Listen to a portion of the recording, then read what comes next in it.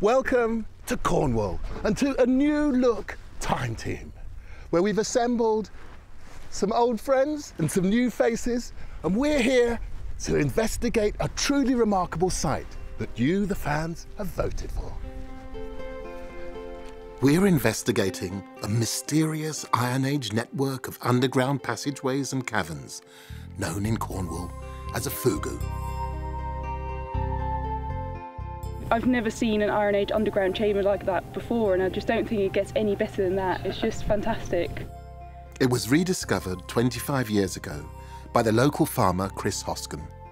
So I drove around the field and I thought, oh, there's a hole there, and went and had a look, and the tractor had straddled that hole. Wow. So, yeah. So, yeah, I just missed it. Wow. It caved away after I'd driven over it with a sand spreader. And since then, a stone-lined passageway and another cavern have been revealed. Wow, that's deep. Nobody knows what these chambers and tunnels were actually used for. Were they storage pits, places of refuge, or something more spiritual? And the team aren't just bringing their great knowledge and expertise. They've got some new toys to help us to unravel the mysteries of the Fogou hidden beneath our feet. And in the true spirit of Time Team, of course, we have just 3 days to do it.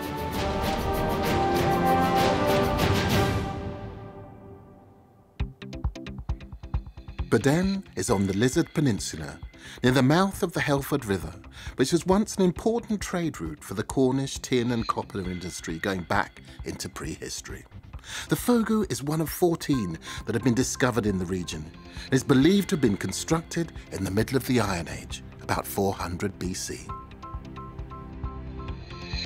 Since its discovery, site director James Gossip has revealed an L-shaped passageway leading from the cavern that Chris found to another deeper cavern at the other end. We have these lovely rock-cut steps leading down into it. The team are combining traditional tools My grandfather's shovel. The cavalry's arrived. Yeah. with cutting-edge technology to get inside the Fogou to help us to find out how big it is and where these tunnels lead to. John Gator's Geophys team have started early, using the latest magnetometry and radar equipment to go beyond the Fogou, because this site has produced evidence of occupation from the Bronze Age to the post-Roman. We've got 3 days. What can we hope to achieve? Well, shall I show you what we've done already? Please, I would love to. So I've already done Wow. some of the geophysics. Yes, we can ignore that because that's the scaffolding tower. But what we're interested in are all these ditches around the Fogou. And we've got this rectilinear enclosure. We may have a pathway leading to the Fogou here. But this is the core area of interest to start with. We're hoping, because we've seen, you know, where your big red dot is and our scaffolding, we've got a very interesting side passage to the Fogou there, which we think is curving northwards and connecting, potentially, with this enclosure ditch. So what we've decided to start with is focus on the Fogou. We're going to put trench one in here, which is to try and see whether this big square enclosure is indeed the same date as the Fogou, and try and connect it with it, see how it relates to it. We might find more unknown cut and covered tunnel, another extension, another passage to the Fogou if we're really lucky. Yeah. Where we've looked at it already, it is incredibly deep. So there is a chance, of course, that it descends deeper underground and becomes part of a tunnel.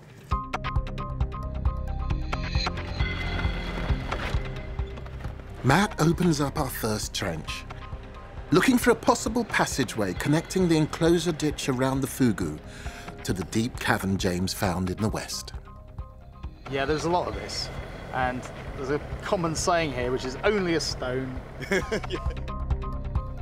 Adam's scanning the Fogou with his drone to create a 3D model which will allow the experts to view it virtually. There we go. Look.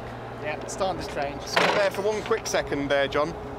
So the topsoil is coming off, and you can see it's just broken off there, hasn't it? And that's it. That's the beginnings of our level, and there.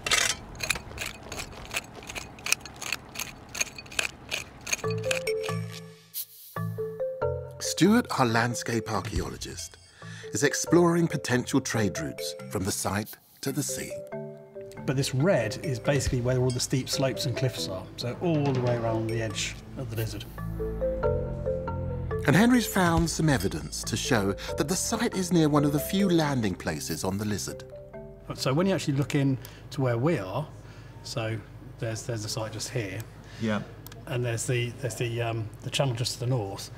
You can sort of see there are areas which you can come in. So depending on where you can harbour, the easiest route in, just based on slope, not vegetation or anything else, would be taking you straight up here, up to the site. But it's just so close to that. Yeah.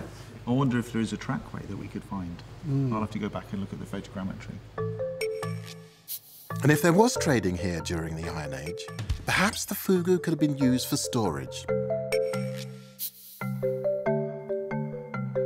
In Trench 1, Matt and James are beginning to see signs of the enclosure ditch and a passageway that could link deep into the Fogou chamber. James, we've gone a bit deeper than I thought we were going to go. Me too. But I think we've got an edge, haven't we? We have. It's showing up. There's a really nice yellow natural, and we've got this nice brown stuff on one side, which looks like the fill. That looks pretty typical. So that's the feature that came in that we saw on the mag, right? Yeah. On the Well, that's what I'm hoping. You know, we don't know for definite yet, but hopefully it will be. And it comes down here, and we should have the enclosure ditch coming straight across here. And we stopped at this level because look, there's that yellow natural. Yeah, so Nice brown, soft fill. that should be the edge of the ditch, around about there, hopefully. I think we need to probably give this another couple of scrapes because we've got one edge there. Well, there's that yellow stuff again there. And so hopefully, should be about there, shouldn't we? Should be. Make it very narrow. So this is the first hint in the ground that the enclosure ditch might possibly link to the Fogou. There's a very well-preserved Fogou in Carnuni in West Cornwall, which could give us an idea of what our Fogou might have looked like. The tunnel at Carnuni ends in a round chamber, which appears to have some sort of central altar.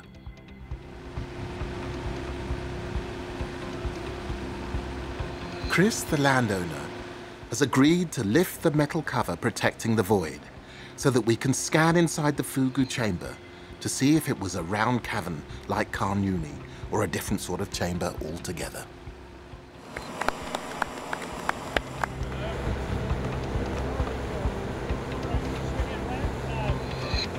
It looks sort of suitably mysterious, doesn't it? Yes, it does. I'm very much enjoying the full haunted house cobwebbery. People must have lived near the Fogou while it was in use, so Carenza and John are considering putting our second trench in over a circular feature on the geophys, which might be an Iron Age roundhouse. We've talked about whether this circular feature is a hut circle or a ring ditch. Do you have any thoughts? Well, most people are thinking that it's a sort of hut circle. I mean, I don't know. James dug that, and that was a Bronze Age roundhouse, as far as I understand. So there's lots of magnetic noise. There's lots of rubbish burning going on. This ring It's very different. is certainly different. It could just be a barrow. That little dark blob in the middle could potentially be a grave, couldn't it? Well, Or- I mean, we've got to dig it. Before we can put trench 2 in, metal detectorists make sure we're not missing anything in the topsoil. They discovered our first find of the dig, which might give us some dating evidence. Now you can tell straight away from its green corrosion that it's got some copper in the alloy. And it's round and it's flat, so it could be a coin. And from its size and the fact that it's a copper alloy, I'm guessing that it might be, I'm hoping that it might be a Roman coin. How amazing. What we've got to do is ask advice from Bridget, our conservator, and find out what she says we can do. I mean, generally, very light mechanical cleaning with some water to soften the soil should be fine. The thing I'd also like to do, which we've never been able to do before on a time team, is once it's clean, we can pop it under the portable XRF machine, X-ray fluorescence, but that can tell us the composition. So it will definitely have copper in it, but what else does it have? It'll be an alloy with something like either zinc, which would make it a brass, or tin, which would make it a bronze. Yes. And if it is a Roman coin, then the composition, the alloy, will help us determine the denomination, because some are brass, some are bronze. So we could work out the denomination, we could work out the period, and there's just so much that could come out of that one coin. If this really is a Roman coin, how does it relate to the Iron Age roundhouse we're hoping to find in Trench 2? James has discovered a number of Romano-British features and finds over the years, and if John and Carenza are right, there's a possibility of something Roman and possibly rare in Victor's field near the Dome. Now what we've done is we've extended the survey to the north into Victor's field, as it's called, and we've got this square enclosure and then this sort of, it might be a Cornish round settlement site, but what date this is, I haven't got a clue. Well, you look at this, don't you, and the thing that immediately jumps to mind is Roman temple, isn't it? That sort of, so it's about 20 metres across, is a temple enclosure. Yeah. That's the sort of size and shape. We've got places like Maiden Castle on Iron Age sites, but of course we need some dating evidence from it. Do you think it's it looks a massive feature on the geophys, but that doesn't necessarily mean it's a massive feature in the ground, does it? I think it's going to be a steep-sided ditch. Mm-hmm. And so we're going to do it to go across one of the main ditches and take in these two pits. I mean, if that is a Roman site, then that's going to be pretty rare, isn't it? The location is perfect. The site certainly holds a commanding position, with connection to the sea to the north and within sight of the Bronze Age barrows of Goonhilly Downs and Roscruger Beacon to the south. So could this hill and the Iron Age Fogou have had a ritual ceremonial significance? It's a question that James has been wrestling with for years. This is like a rock-cut tunnel. It's definitely connected to the rest of the Fogou, the stone line bit. Yes. But we've got no idea what it's for, what it's doing. I don't really buy the storage idea, unless perhaps it's the sort of commodity that was incredibly precious, and therefore getting it out of here is made deliberately difficult. And now clambering over these rocks, we don't know whether these are, collapsed rocks or whether they're put here deliberately to, impede passage, but it would have been really awkward. So now we're in this section of nice dry stone walling. Yeah, and then we come across this monster. It's one of our capping stones, one of our big capping stones that would have formed the roof of the Fogou passage. Right, so this would have all been covered over? Yeah, I think so. Yeah, one of them has fallen in, and it's just been far too difficult for them to lift it out. And so it stayed here for 2,500 years. Yeah. So I'm not imagining this, am I? It gets narrower around head height. Yeah, it looks like, you can see it along this whole section of the passage. We've got this lovely stone walling which is corbelled as it reaches the top. Yep. And corbelling is where they start to overlap each other to narrow the space at the top. This feels like a liminal moment. Is this a doorway, a gateway into a new world? Passage from one space into another. Yep. Well, I think you're right. You've got these two lovely uprights, which are particularly nice, shiny kind of quartz with the corbelled roof above them, or corbelled walls above them. Mm-hmm. So it's definitely some sort of entranceway. OK, but I have a question. When you look back, this now looks like a dead end. It's almost as if we're not supposed to know that there's something. Yeah, and perhaps that's very deliberate. It is such a sharp right angle. It really is. And that's really unique in, in Fogous. For you, is this space perhaps ceremonial? I quite like that idea because they're very difficult spaces to use in other ways. Yes. To the because modern you mind. can't get a cart down here. You can't get easily. a cart down here. But yeah, and I think there's been a lot of investment in time, energy, selection of special rocks, all those sorts of things, which suggests that something a little bit more special is going on than something that's purely practical. We always suspected there was a side passage here between these two big stones. The trench got deeper and deeper. We discovered these rock-cut steps, and it descended into a rock-cut tunnel, really lovely pick marks down the sides of the walls, and it starts to turn around, starts to curve, and we think it might match the geophysical anomaly that we're looking at now in Trench 1. So it could be one of those, another access point from what would have been the open enclosure ditch into the Fogou from that direction. If I say the word labyrinthine, do you pelt me with pebbles or is it fine? No, I think I like it. So James's theory is that the rock-cut chamber he was standing in connects via a tunnel with a perimeter ditch in Matt's trench, where there's an exciting development. What you got, Matt? Well, James, it's every archaeologist's dream to find a tunnel or something exciting like that, and Graham was just troweling away here, and the soil just fell away, and it looks like we've got a void or something there. Now, I don't want to make any assumptions, but we are next to the Fogou, aren't we? We are. And I can see that you've got the edge here of something coming along. Yeah, now that we've cleaned back, we've got a really nice edge of that feature here, which goes round towards the Fogou. And across here, we've got a lovely edge there and a lovely edge there. And we know that the enclosure ditch is this way, isn't it? Yeah, brilliant. So could this hole be the first sign of an entranceway into the Fogou from the enclosure ditch? Hang on. The void is basically completely filled with this soft kind of silt that's kind of accumulated off the sides, isn't it? It's difficult, until we empty that, we're not really going to be able to tell how big the void is. So we're going to have to, I think we're going to have to take the edge off the ditch there, and then we've got a bit more of this top stuff off. We can start exploring a bit further. This trench also gave us a nice piece of pottery.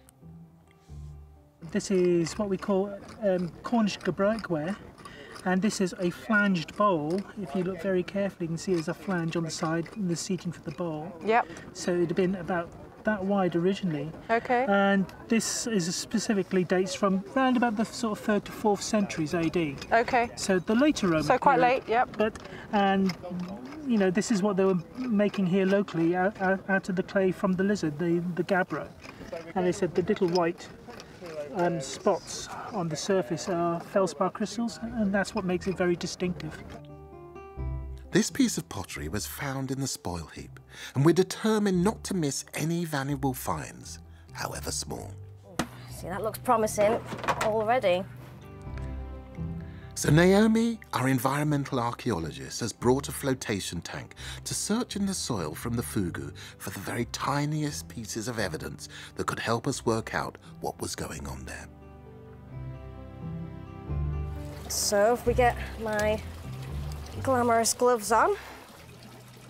So this is quite a dark sample, so there's a possibility there is charcoal and things in this already, which is a good sign. Here we go. Here we go. Yep. That's a carbonised grain. Already. That's a carbonised grain. Oh, look. Yeah, this is it. This is it. Fantastic. There you go, Carenza. There's a piece of pottery. There we are. Look at that. Fantastic. So where there's one bit, there's surely more. Tiny bits of pottery can give us dates. Charcoal and carbonised grains can help us piece together an idea of how people were living here, what they were growing, and what they were eating. Pete's joined Helen in Trench 2, where we're looking for an Iron Age roundhouse. We might have found our first signs of archaeology.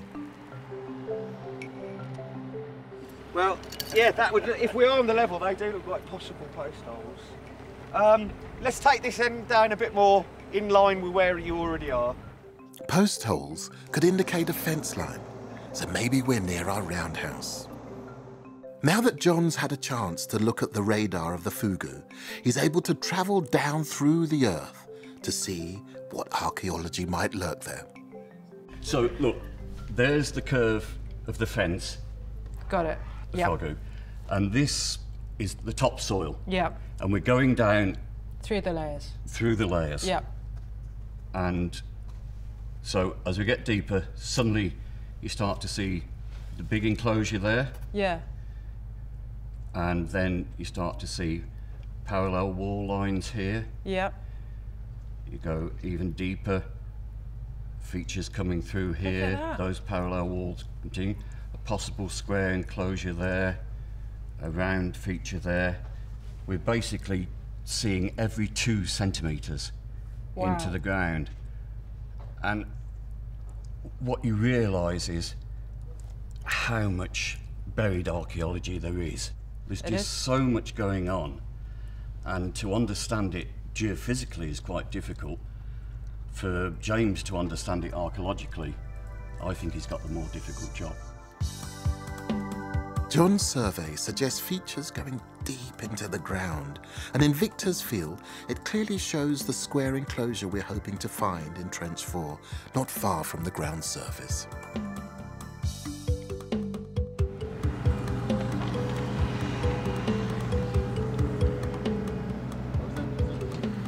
Well, we started to examine this area now, where this possible Roman temple, which we're referring to it as at the moment, we're not sure what it is, but that's the working hypothesis at the moment.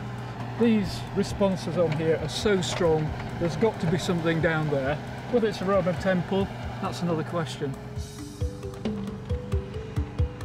Most Roman activity on this site has been in the southernmost corner, where the Meneage Archaeology Group are working.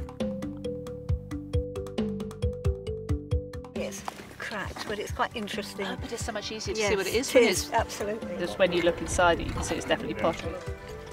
They're putting in a series of test pits near to an area where they found a Romano-British structure and pits that might be burials.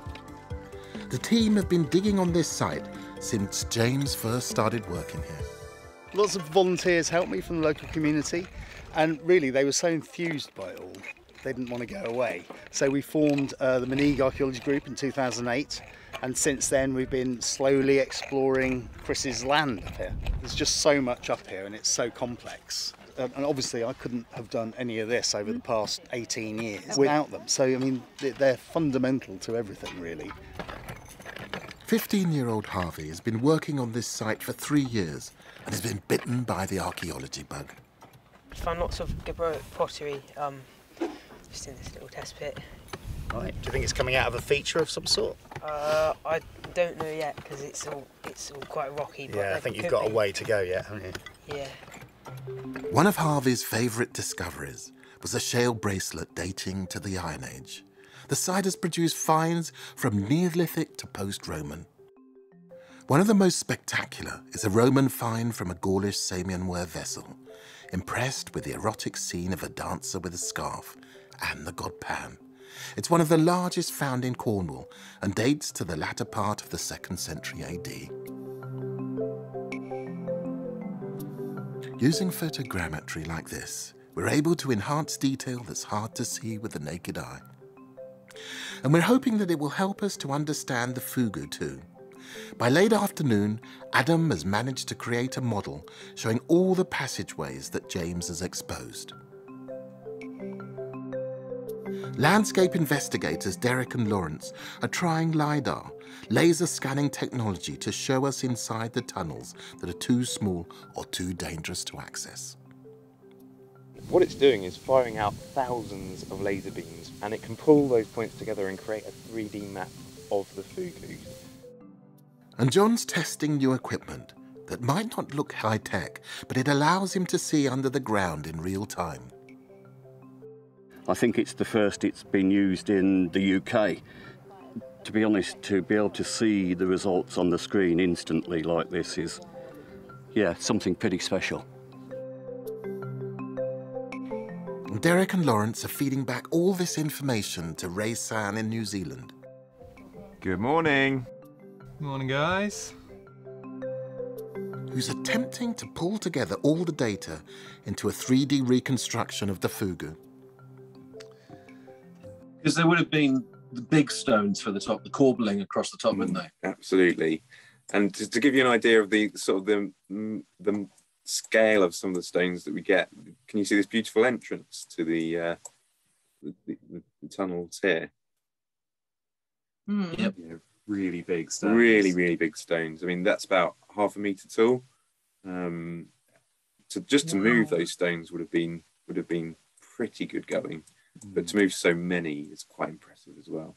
So Ray Sam, for your reconstruction, do we have worth us getting pictures and scans of some of the repurposed fence stones and some of the lintels that are just kicking around? Yeah, it'd be lovely to reuse them actually in the reconstruction, so to speak. To actually take those models of them and prop them into what we think is the right take place. the fence posts and put them back on top. It'll be incredible. Brilliant. And the floor is just trodden earth, is it? Yeah. Apart from here, where you've got stone cut steps. I don't know if you can see those, but this stepping isn't an artifact of excavation. These are actual steps that have been created and cut into the rock by the Iron Age inhabitants. So that's another entrance to the Fogou, is it? Stepping down into it? It's going off to another tunnel which heads directly towards Matt's trench over here. So we're hoping to be able to find out how they relate and how they connect up. These are great, absolutely brilliant. Adam's photogrammetry also provides the archaeologists with another way to record and examine their trenches during and after the dig. By the end of day one, Trench 1 is offering the exciting prospect of a new entrance and intriguing tunnels leading into the Fogou.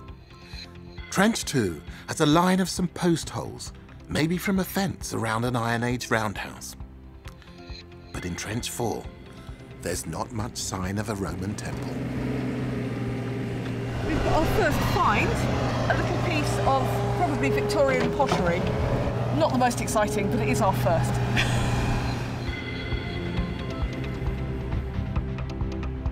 Tomorrow we're delving further back into the Bronze Age, to a shape on the geophys that might be a roundhouse. It's next to one that James discovered, which produced a vast number of finds, including one of the largest Bronze Age pots ever discovered in Cornwall, and this extraordinary dagger.